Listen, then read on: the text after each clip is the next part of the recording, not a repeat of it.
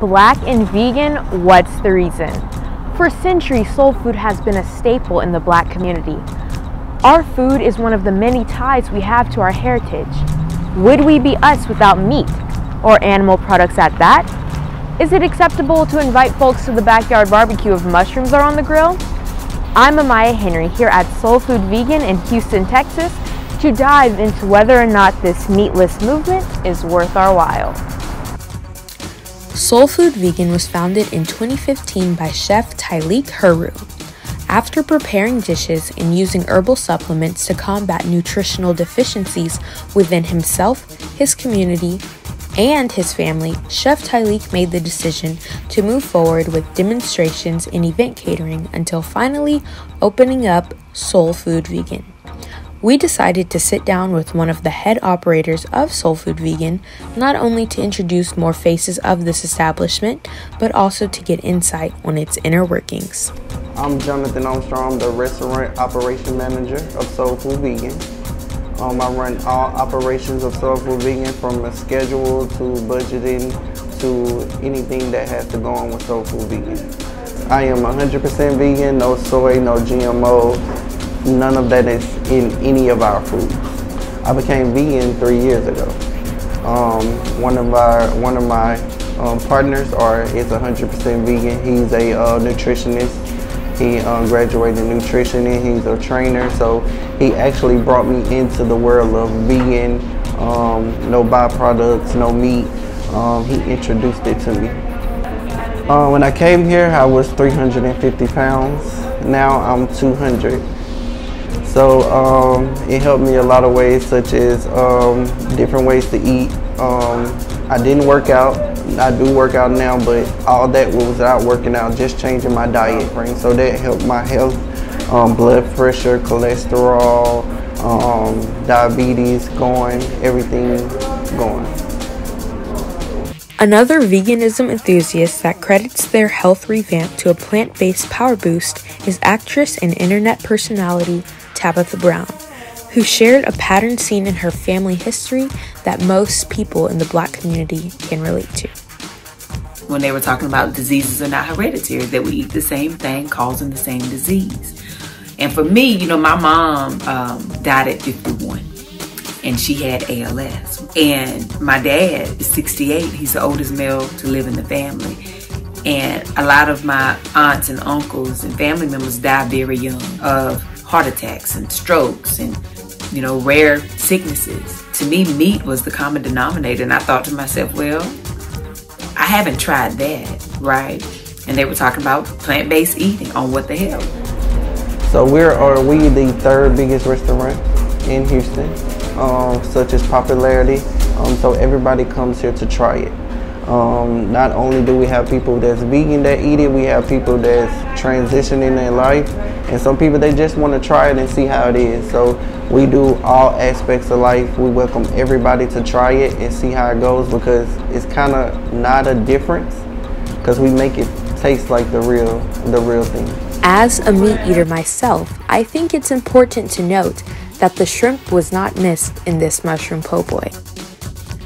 A way of life that has been embedded in our families for generations seems like a rigid tradition to shift. However, student Taloria Edwards might have convinced her family to come along on her plant-based journey. Being a teen, however, caused some other issues in itself as well. So being a teen, as I said, I was kind of very much so dependent on what my parents had. What they were cooking is what I was eating, period. There was no, well, let me go buy this, let me go do that. Even when I had a job, I was not trying to spend my money on food. I was trying to drip. I was wear clothes, buy some shoes, and so I wasn't trying to spend my money on food when there was food right there that they were cooking.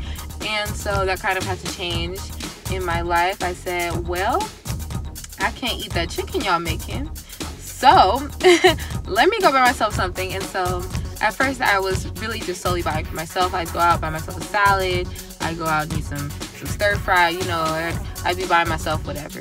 And then I started to think, well, high key, if I'm trying to save myself some money and I'm seeing, what this plant-based diet is doing for me, why don't I try and immerse my family in the culture too? And so I would start to kind of buy things for the household. So I would hide some of the meats and the cheeses in the back of the fridge, behind things nobody was looking at. And then I would start to fill the fridge with new things like squash and zucchinis, kiwis and cherries. I would just start buying literally just fruits and vegetables to put in there that people were supposed to start eating with. Little did I know, I would just be eating those myself, and they would go and buy new meats and cheeses.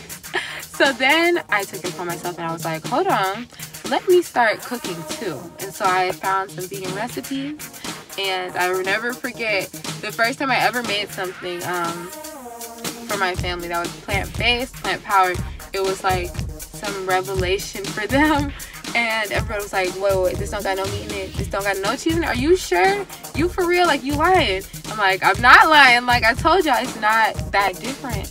And I think that was one of the best things that I have probably ever done in terms of transitioning and getting people along on my transition with me, is essentially showing them firsthand, like, it's not hard. This is not, all that different, and you're not going to be making some crazy, drastic change to your taste buds. You're not going to be missing out on flavor by, contributing to your health. And I think that was such a powerful thing that I ended up doing, not only just for myself, but for my family. And so now, I can proudly say that they're not as plant-based as I am, but we're definitely getting there. And it's a lot easier now on my journey through becoming plant-based and living plant-based, because I have my family support, and even, they're eager to learn more about this stuff. Jonathan then went on to explain the minimal amount of knowledge on veganism being presented to the Black community, and that's where the problem occurs. The lack of access to fresh yet frugal ingredients needed to carry out a healthier diet in communities of color are the main reasons why there is a shift towards this new way of life. Articles have shown veganism associated with movements like Black Lives Matter and efforts to take back those lives internally while trying to protect them externally.